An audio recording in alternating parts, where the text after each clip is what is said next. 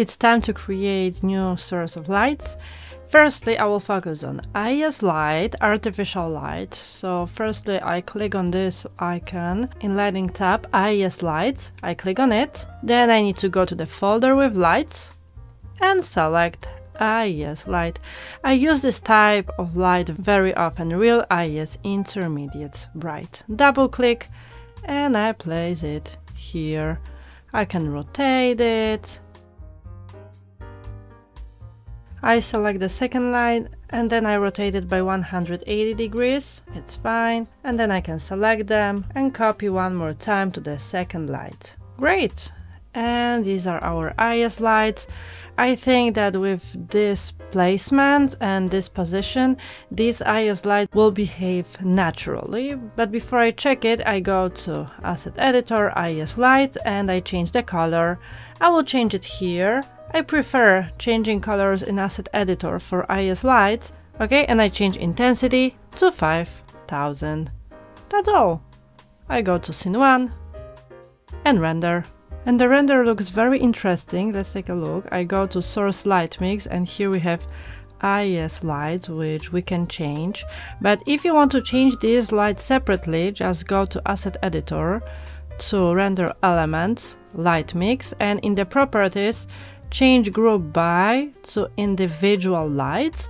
And additionally, I will check Separate Emissive Materials. This option is available from V-Ray 7. And let's render again. Are you happy with this video?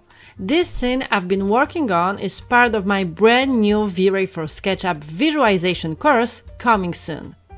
Make sure to sign up for the list and you will be the first to know when it's ready. Check the description below the video or click at the upper right corner. And I go to Light Mix and let's see that now we have 4 positions here. IES Light 2, 3, 4, 5, and we can change intensity of each light separately. And I think that we can move on and create new mesh light.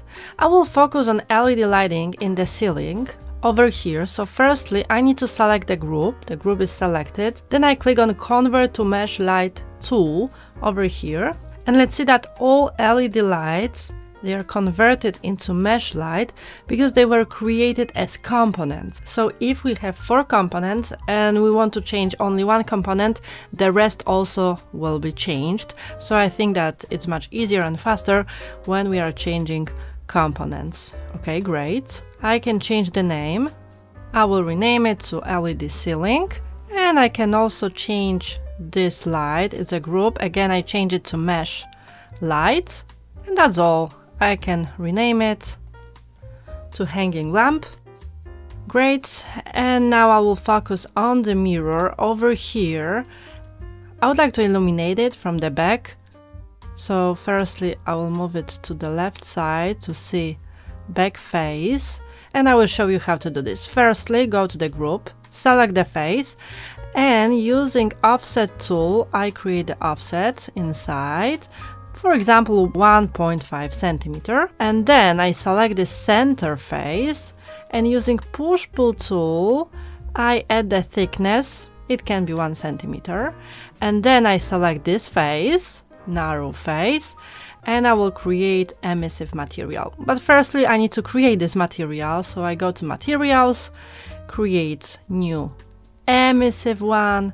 We can change the color, we can leave it as it is. For sure, I will change intensity to 5 to make it visible. And that's all. And I need to select this face, right click, apply to selection, and it's applied. Great. And then I move this group to the right side. I don't want the mirror to build in the wall. I place it on the tiles and that's all. Everything looks fine. Let's render. Let's see that we have mesh light in the ceiling and here in the hanging lamp, but there is no emissive light behind the mirror because still our material override option is turned on and all the materials are overridden by this option. So if you are using V-Ray 7, just check the self-illumination option. If you are using V-Ray 6, V-Ray 5 or older, just click on emissive material and here at the bottom, uncheck can be overridden option. and render again. Great, and that's all. Let's take a look that here we have very nice emissive light.